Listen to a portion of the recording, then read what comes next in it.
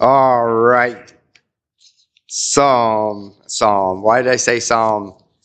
1 Corinthians 16.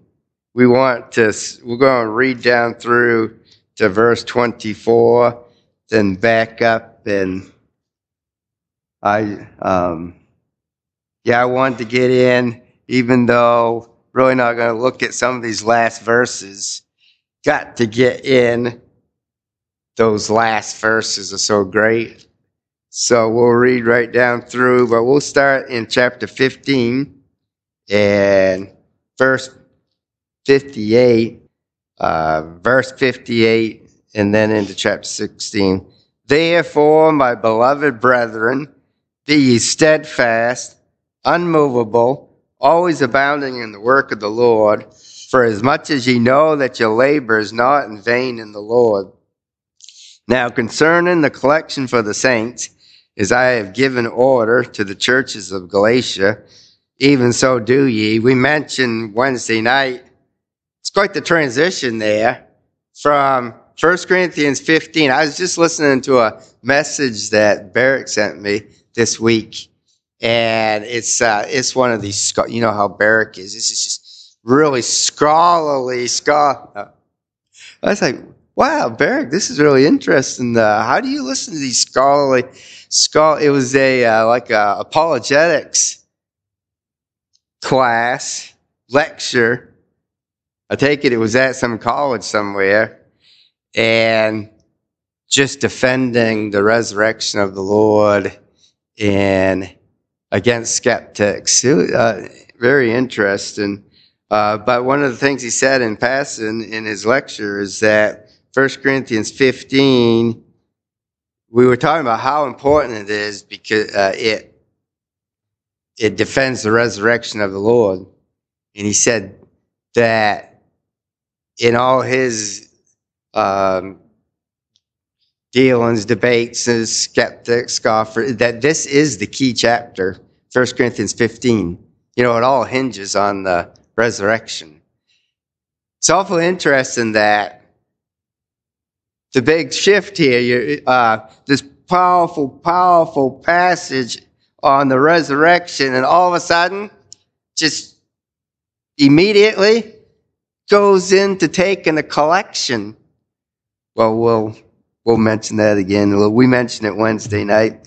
Verse 2, upon the first day of the week, let every one of you lay by him in store, as God hath prospered him, that there be no gatherings when I come. When I come, whomsoever ye shall approve by your letters, them will I send to bring your liberality unto Jerusalem. I should tell you what we're going to zero in on this morning is making plans. Making plans. This passage of Scripture is Paul just laying it all out before the people, what he's planning on doing.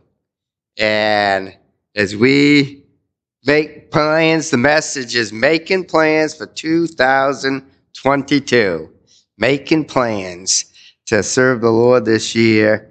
And just and really I narrowed it down because there's so much in this passage of Scripture, but some lessons for making plans. And so Paul says, plan on coming, don't know how it's all going to work together. Verse 4, and if it be meet that I go also, they shall go with me. Now I will come unto you when I shall pass through Macedonia, for I do pass through Macedonia. And we mentioned Wednesday night, we looked at, he didn't make it through, and it was explaining verse 6, and it says, and it may be that I will abide day and winter with you, that ye may bring me on my journey whithersoever I go. For I will not see you now by the way, but I trust to tarry a while with you, if the Lord permit. So I will tarry at Ephesus until Pentecost, for a great door and effectual is open unto me, and there are many adversaries.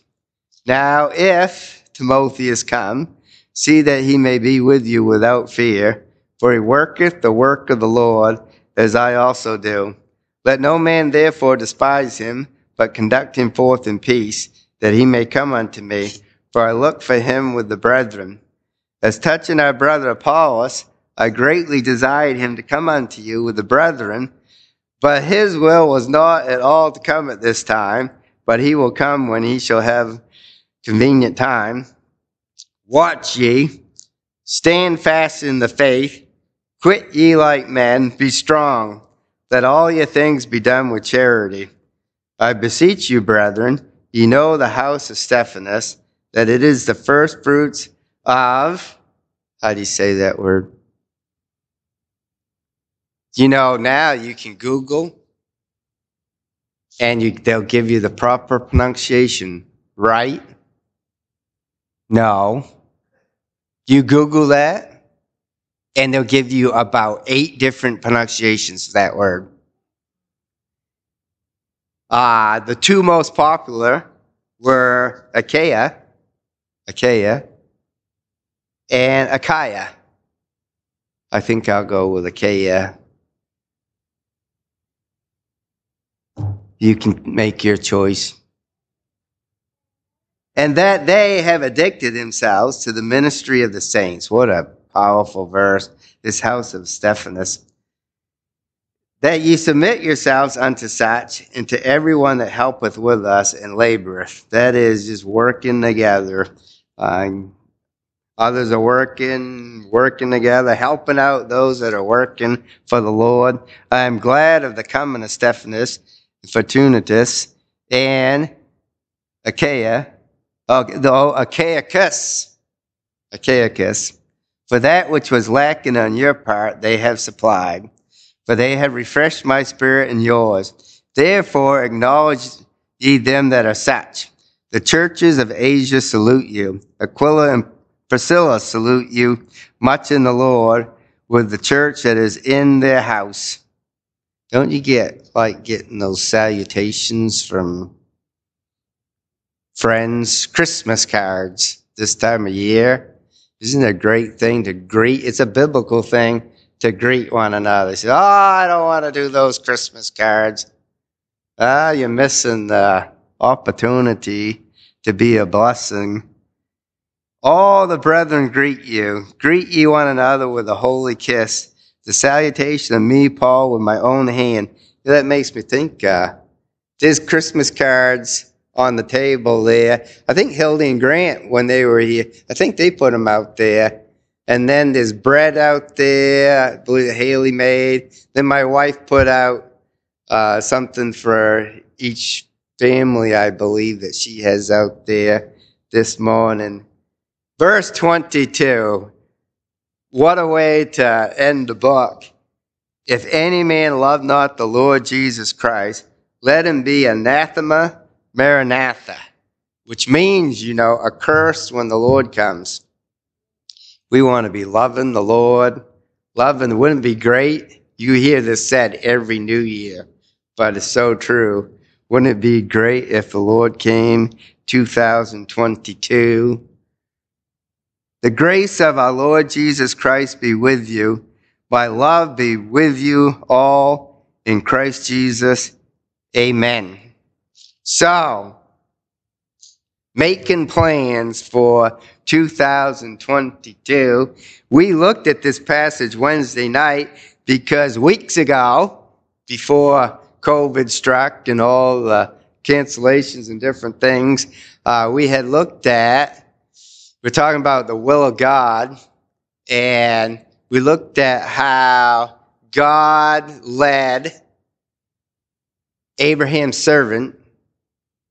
He led him in minute detail to find a wife for Isaac.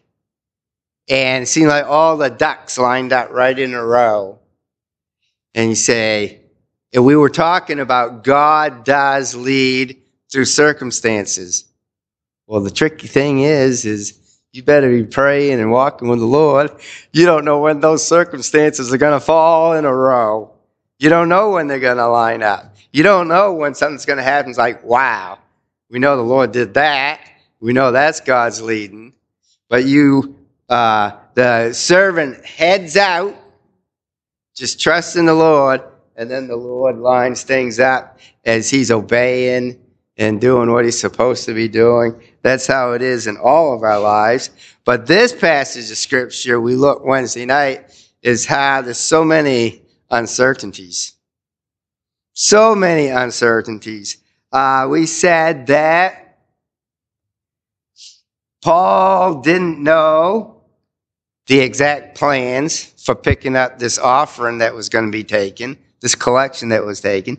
He didn't know who's going to deliver it. He didn't know who they were going to approve by their letters, who might be going, and whether he was going with them or not.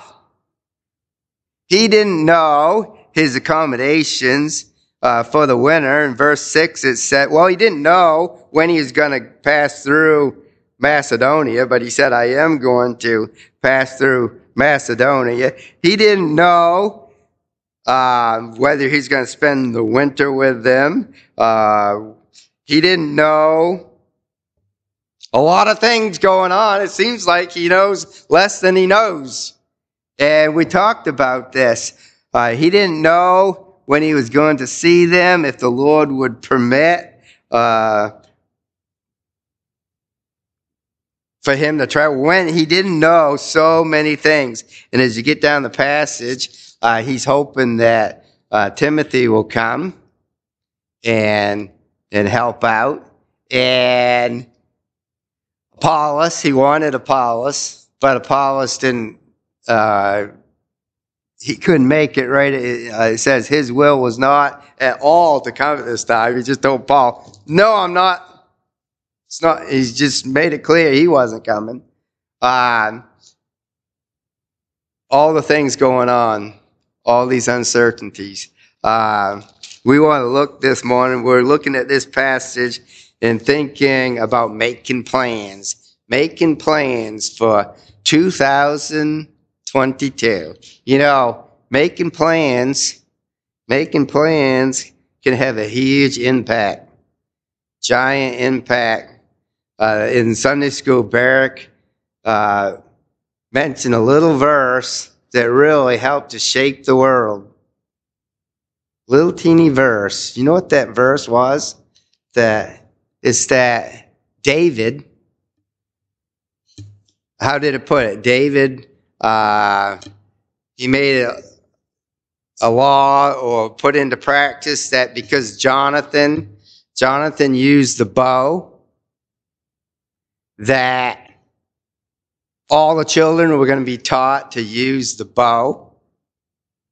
Well, that's pretty simple. David says, we're going to make it a plan. We're going to plan on this in our country for God's people. They're going to learn to use the bow. Well, that's just a simple thing. That's just a little plan. Well, you better plan on teaching your children to use the Bible, to love the Bible, because it will direct their lives. It's not just a little thing. And that little verse, and I mentioned this some weeks ago, I was reading a book about the ash tree. And on this row here, on our driveway, we've got some beautiful maples, but there's also some beautiful ash trees in there. And I mentioned this, I believe, in a message some time ago.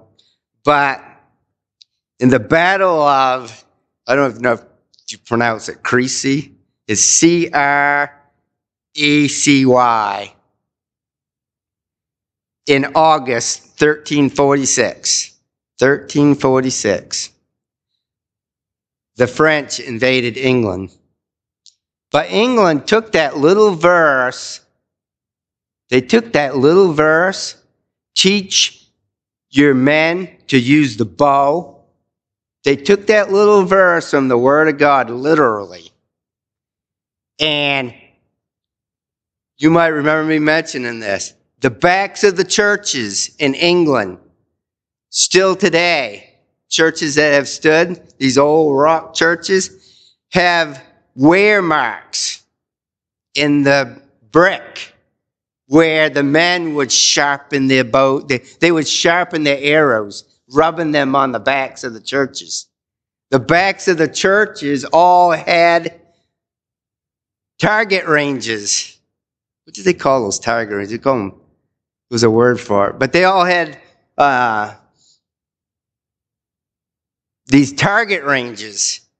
And after church, they'd all go out and practice shooting their bow and arrows. You know, shooting.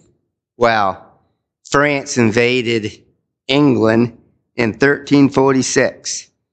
And consensus says different historical reports on the battle. This is all because England planned, according to one little verse in the Bible. It's a wise thing to be prepared. You know, the United States we've always believed they have a strong defense. But more and more say, no, we don't need that. No, we better have it. But the consensus, the historians say of the battle, it says, as the French invaded England, 16,500 French were shot down by the arrows of the English, whereas only about 50 Englishmen were killed in the battle. 50 to 16,500. I'd say God bless that they planned. They planned, hey, this little verse, that's smart. Well, we've got verses all through the scriptures telling us to teach our children, to prepare them, to train them. God help us, because it's going to shape their lives. It says a little note here. It says, firing at full tilt, the English archers could unleash 12 arrows a minute.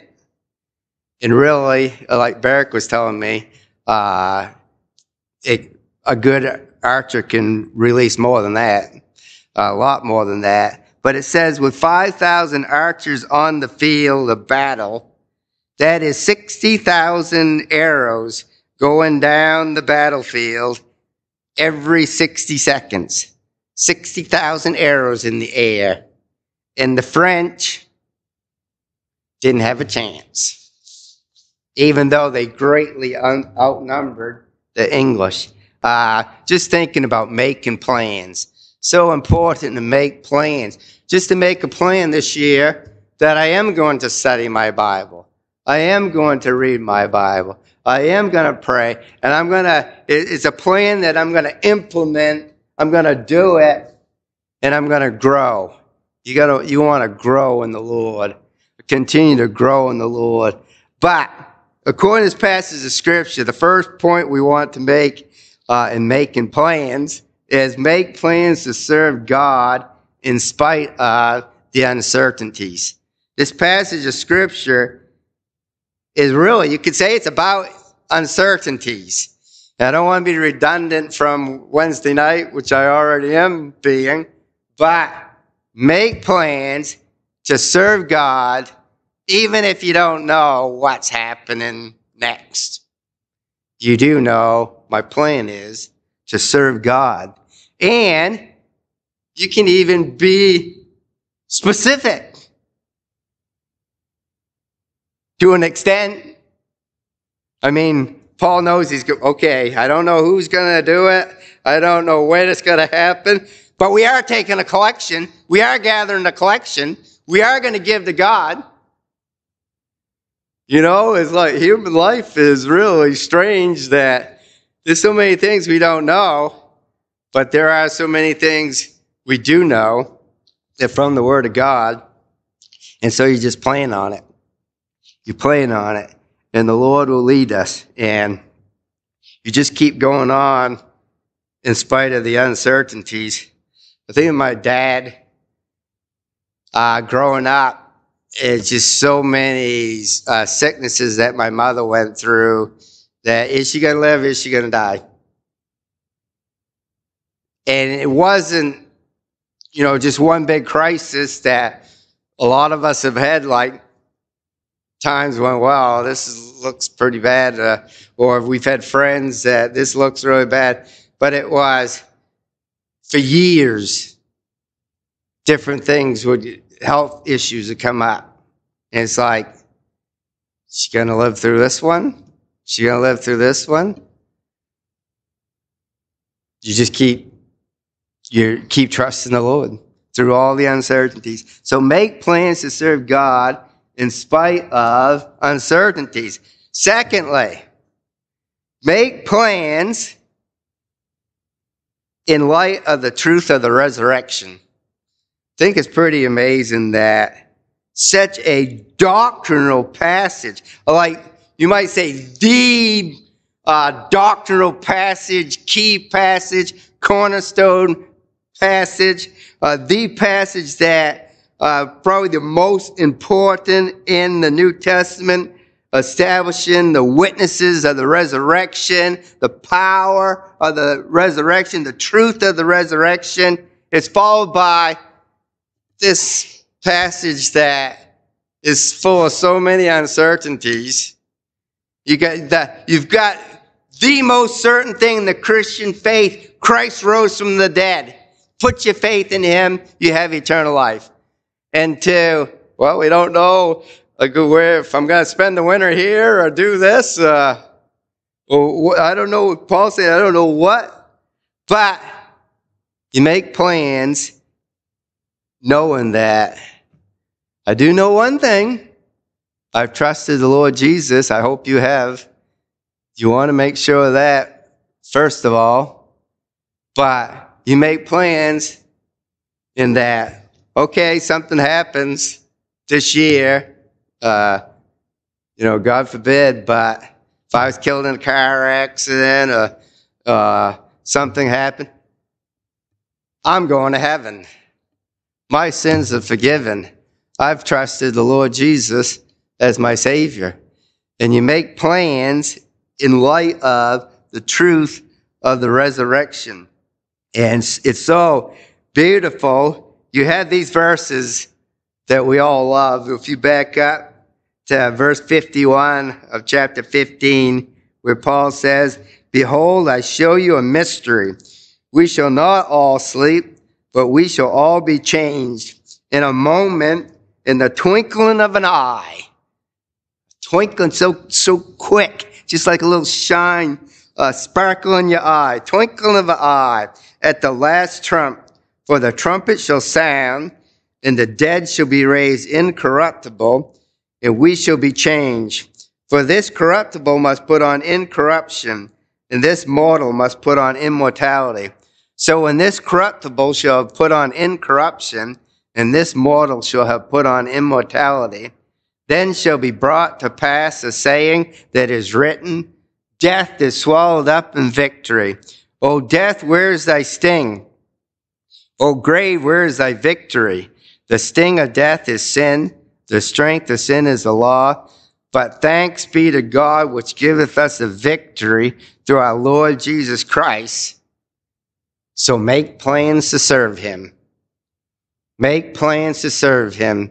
That you make plans. You don't just make plans like the world, like, well, this is it, and you just gotta try to wring out of the world all that you can get. And no, you make plans that this isn't it, and I'm accountable to God, and I'm going to see God, and God's been so good to me to give me eternal life, and this mortal is going to put on immortality, and I'm making plans to do all I can to bless God.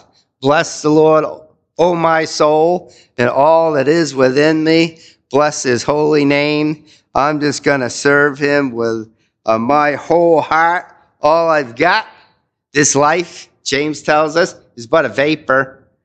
Appears for a little while, then passes away. And my plans are in light of the truth of the resurrection. Number 3.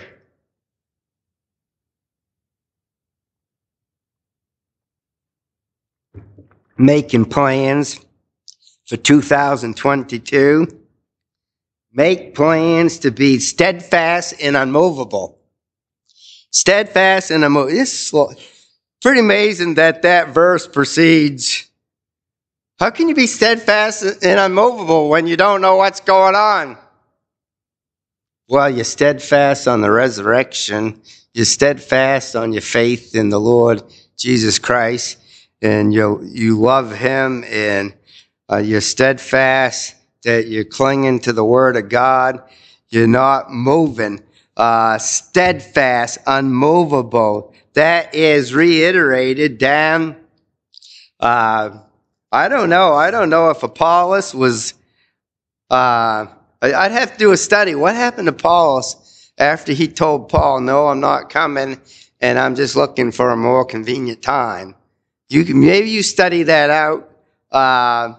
But it's interesting that after Apollos, it's noted that Apollos, when he gets a convenient time, he'll come. That Paul says, verse 13, watch ye, stand fast in the faith, quit ye like men. We live in a day when, it's not just the preachers that are saying this.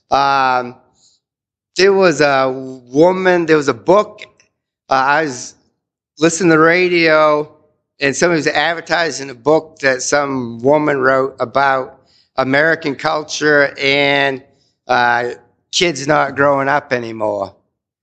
And it was this, they were giving a synopsis of the book and talking about, 25-year-olds still acting like teenagers and not responsible. And Paul says here, quit ye like men, be strong. It says stand fast in the faith. You just be steadfast, unmovable in the faith.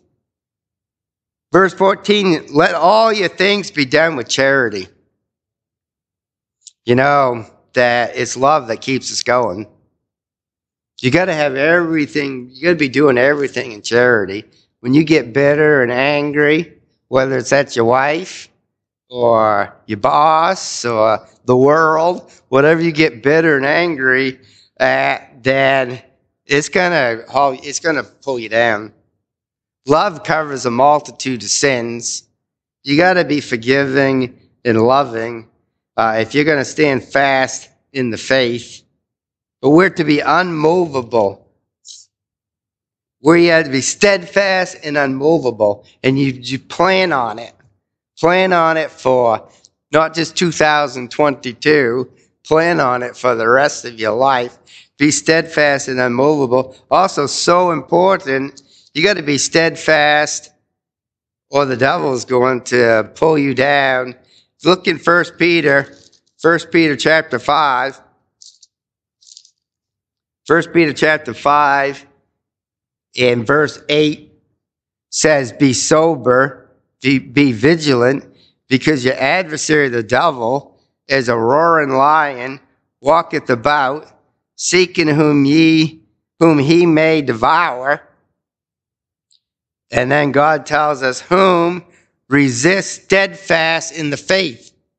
How do you resist the devil? The devil's constantly trying to tear you apart, constantly trying to get you away from serving the Lord. And how do you resist him?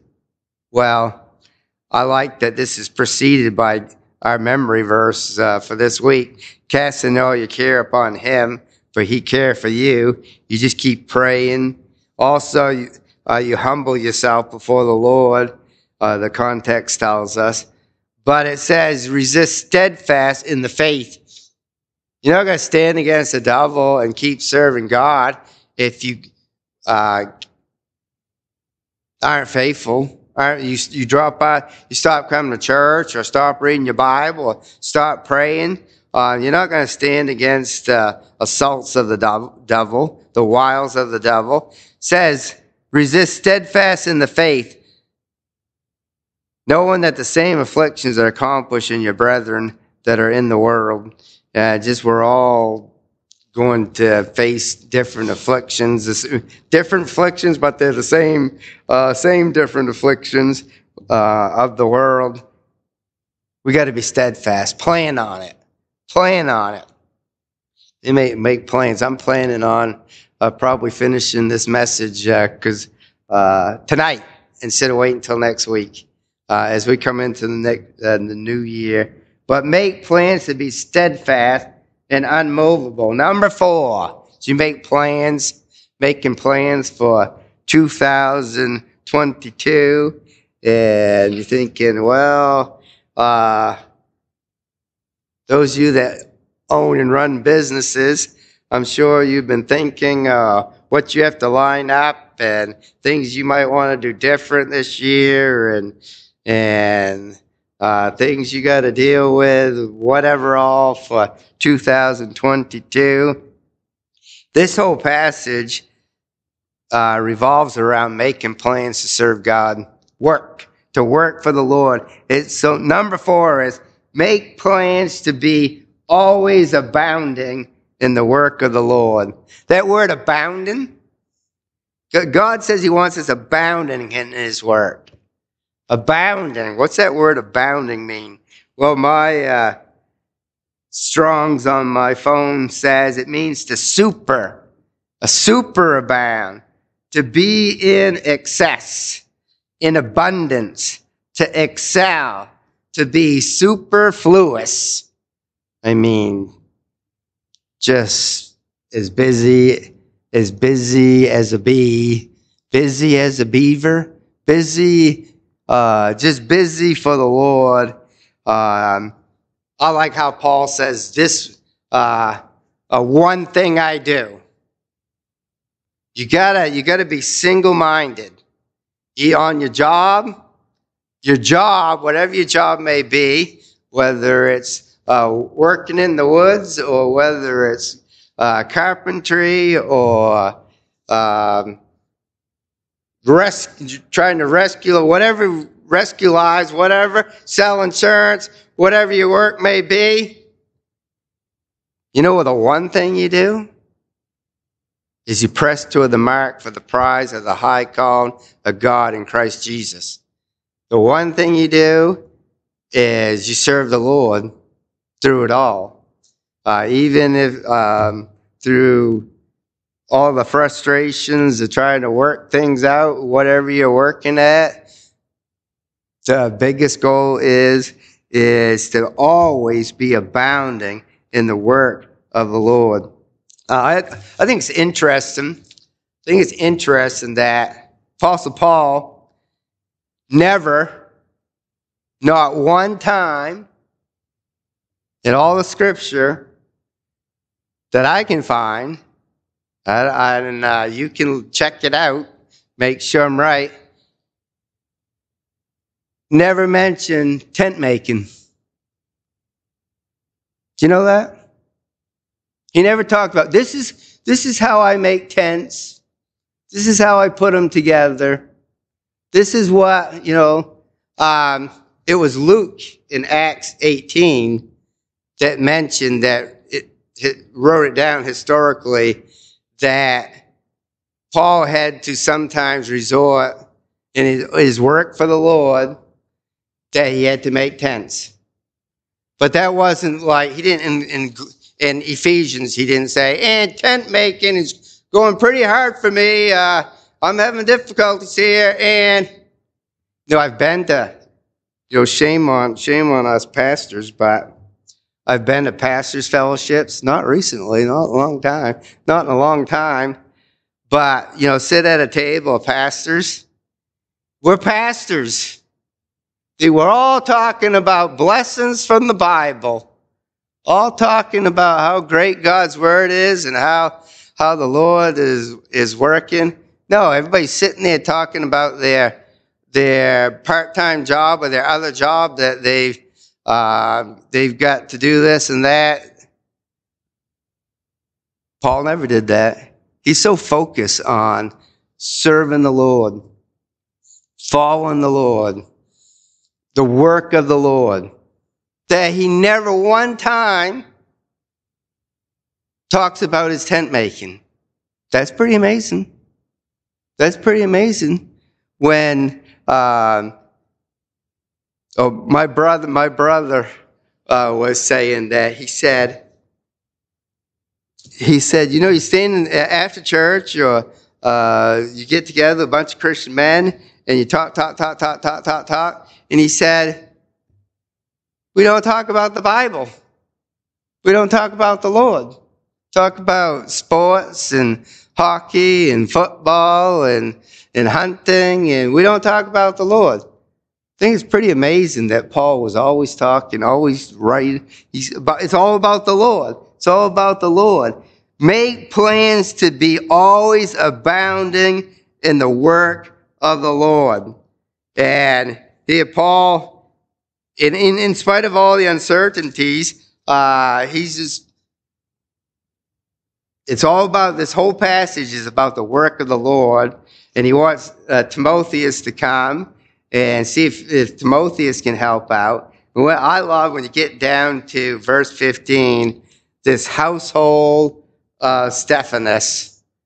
We want to be, God help us to have households like the household of Stephanus. You know what you need to do for 2022? This is just contrary to all what the world says. You need to start an addiction. Start an addiction. Throw that one out at the world and see what they say about that. Start an addiction. The world's all talking about, I'm going to quit my addiction to Mountain Dew this year. I'm going to quit my addiction to, I'm going to get away from whatever my problem, whatever my bad habit is.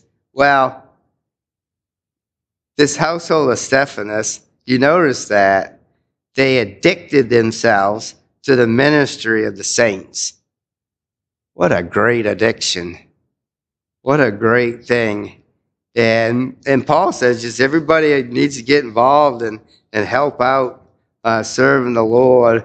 But this family was such a blessing that they just wanted to serve the saints, do whatever they could. And they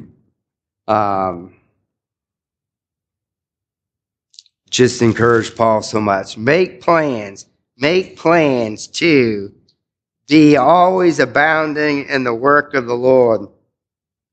This last one we'll mention this morning. We'll mention a few of these tonight. But as you make plans for 2022, make plans to give faithfully and liberally. We mentioned this Wednesday night, how this goes from the resurrection to giving. And it goes like from the doctrinal to the practical. And what can be more practical? What can be, giving is such a great thing that the Lord has allowed us to be involved in. You people know, because I'm amazed. Last week, because it was right after the COVID, and we had a really small group here, and I don't know, somehow there was $1,600 in the offering plate. Somehow, I don't know. But to give to God's work is such a huge blessing. And this Paul's writing out his plans here and just being transparent on trying to get everything to work together. But as we've already said, it is his plan that they're going to be involved in giving. They're going to work together and give. The whole passage centers around this plan and working it together to give. And I got where did I put it? Right here. I got a Christmas present from Holly, because she said she says you always quote that verse. So she had it. Barrick's mother made it for me. Give, and it shall be given unto you. Good measure, pressed down, and shaken together, and running over, shall men give into your bosom. For with the same measure that ye meet withal, it shall be measured to you again. You know what that last part means? You know what it means? That if you don't dish it out, it's not going to be coming back to you. It is as you give, the Lord blesses you. It goes right along with, if you turn over to 2 Corinthians,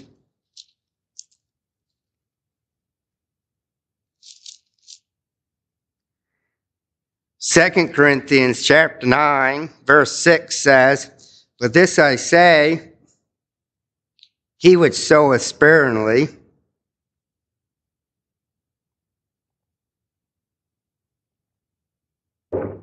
if you only put a few seeds in the ground, you're only going to get a few plants.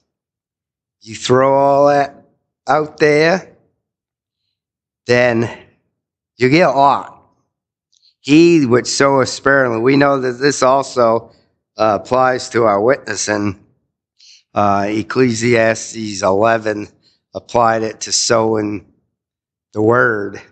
The Lord tied it all together. That passage in John 3:16, the wind bloweth where it listeth, comes from Ecclesiastes 11, and which also talks about this sowing. It is also involved in soul winning. He which soweth sparingly shall reap also sparingly. He which soweth bountifully shall reap also bountifully. Every man according as he purposeth in his heart, so let him give, not grudgingly or of necessity, for the Lord loveth a cheerful giver. Cheerfulness and giving. Oh, you're not talking about giving. All that preacher talks about is giving. We just approach it as it comes up in a passage. I don't know if I've done a topical message on just giving for years. We just go through a passage when it comes up. We don't harp on giving. We just try to present it as it comes up in the Lord's word. But it is a huge blessing to be involved in giving. And make plans for 2022 just to give to the Lord in every way you can. And we have a few more points. I've got 3 more points for tonight, and hope that you can make it back. And let's pray.